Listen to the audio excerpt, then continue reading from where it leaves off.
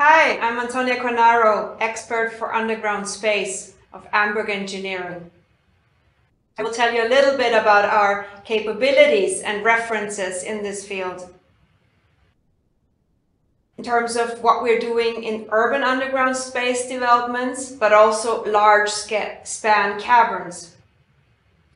So the use of underground space is really becoming increasingly interesting in cities. Surface space in cities is becoming scarce and precious, and underground space can be a solution.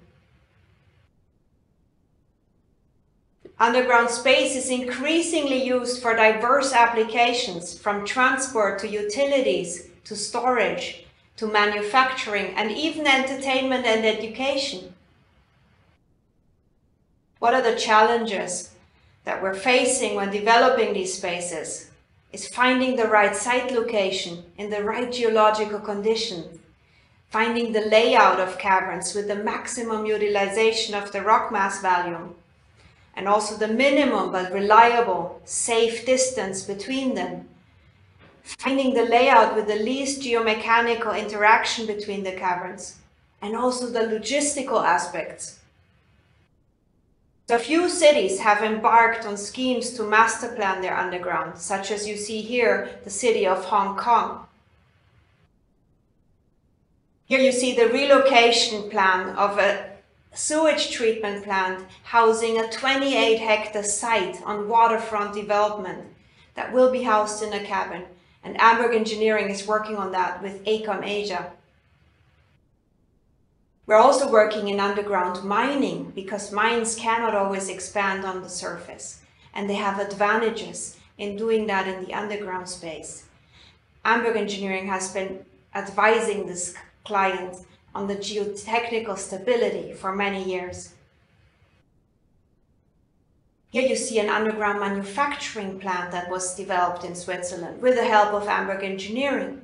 And we were able to demonstrate to the client that it was more environmentally but also economically beneficial to house this facility underground due to the stringent vibration requirements. Here you see the prototype for an innovative underground data center we're working on in a consortium together with SCOUT, the Swiss Center of Applied Underground Technologies. The prototype is housed in the underground data in the Hagerbach test gallery in Switzerland. In Asia, we're working together with AECOM on finding various uses and typologies of uses for underground caverns for the government of Hong Kong.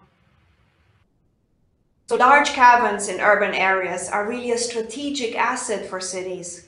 They provide additional space. They free surface areas for other uses.